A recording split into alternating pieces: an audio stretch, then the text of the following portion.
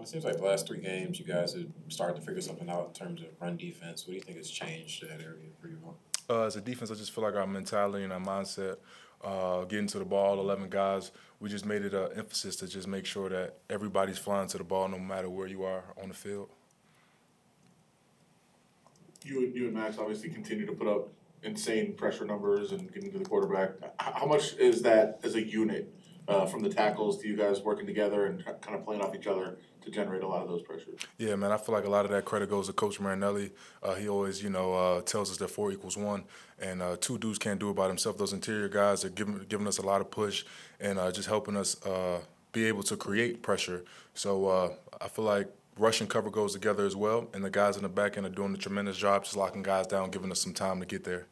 Yannick, we've asked you about Max every time you come in, whether it's post-game, just in general, but where we're at now, what's impressed you most off the field in terms of, but still in that football mindset and preparation and being such a young guy? What's impressed you that you feed off of from him? I see a lot of myself in him when I was younger, 2017, 2016, when I first entered the league, and just that fire and that passion to be great.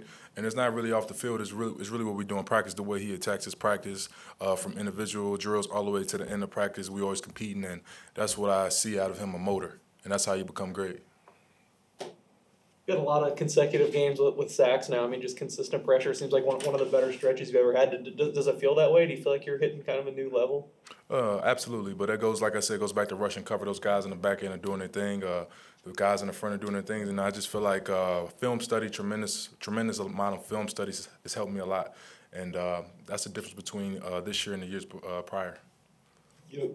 There's a mental side to playing rush edge, as much I'm sure as the physical side, setting people up, all that type of thing, various moves. Do you learn from Max, and does Max learn from you? Is there a mutual kind of learning among you two? Absolutely. We always communicate. We have our code of language where I can tell him, go underneath and I'll take it high, or vice versa.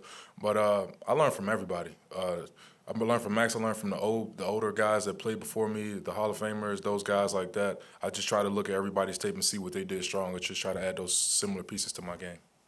Yannick, this is, I believe, your 6th straight season of having at least 8 sacks. What does that milestone mean to you, and what do you do that you feel like provides such consistency throughout your career? I just feel like my work ethic. I try to outwork everybody in the league, especially this past offseason. The things that I did with my trainer, I feel like I separated myself a lot tremendously. And, I'm just not just trying to just be a guy that was a good rusher in the NFL. When I'm done, I want people to always put me on that Mount Rushmore, arguably, and it's a long way to go. So I'm just going to keep working, keep chopping wood. I have to kind of follow up on that curiosity. I noticed you changed your profile picture to Kevin Green, and he's kind of a player in the league that was kind of tried to separate himself as just, not more than just a pass rusher, but someone who is a complete player. Do you have a lot of inspiration from him? Definitely. Kevin Green, everywhere he went, he produced at a high level. And I feel like we have similar stories as far as, I did my first 4 seasons in Jacksonville and then had to make that little journey to get to ultimately here. And I feel like Minnesota, Baltimore, no matter how I was used, even if I wasn't utilized the right way, I still managed to find and make plays. And that's important. And the reason why I put Green up there, like I said, is because he went through a similar journey, and he produced at a high level everywhere he went. You hear the phrase, you hear the phrase, in all walks of life. Everyday people, football players, whoever is, be better than you were yesterday. For you, season after season, day after day, game after game, do you feel that you're better every single day? Are you at your best right now? I'm not at my best. I feel like I'm just scratching the surface. And like I said, film, time, and just a lot of studying, I feel like goes a long way. And as the years have progressed, I feel like the game has slowed down tremendously for me and my lenses and my eyes, and that's why I feel like plays are coming quicker. You guys did a good job against the run, against the Cowboys, against a good running team. Kind of struggled in that area on Sunday against the Bengals. What did you guys do a little bit differently to kind of clean that up a little bit? Mentality and mindset. All 11 guys running to the ball. I feel like even myself, I could have did a better job of, playing a run in that game, even though it was probably one of my better games playing a run, but there's always things that you can get better at, and we critiqued ourselves as a defense, and we came back the following week versus Dallas, and we held them to, 64 yards rushing, so it's pretty good as a defense. With so many teams kind of bunched up where they are in the standings right now with you guys, it's probably hard to ignore what's going on with some of these other games, even though you wanna focus on what you're doing, like, how much is there kind of scoreboard watching and how much is there, you know, let's ignore that and try to focus on what we're doing?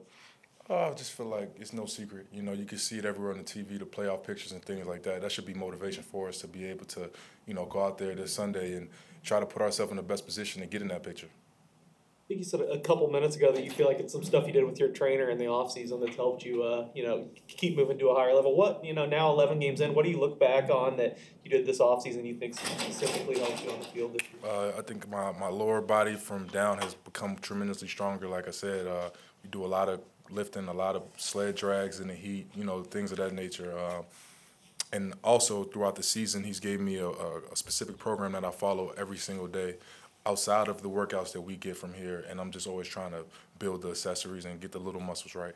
Yannick, you're obviously preparing for the Washington offense, but their biggest improvement, their reason for sort of playing much better is their defense. Do you, as a defensive unit, do you look at that and say, we can't let their defense, does it fuel you that they're coming in with a strong defense, we don't want to let them outshine us on our field? I don't really think we ever look at it like that in that kind of light, but, you know, I have nothing but faith in our offense, and our offense clearly showed last week that they could get it done. We just have to be consistent on all three phases, and we'll win the game.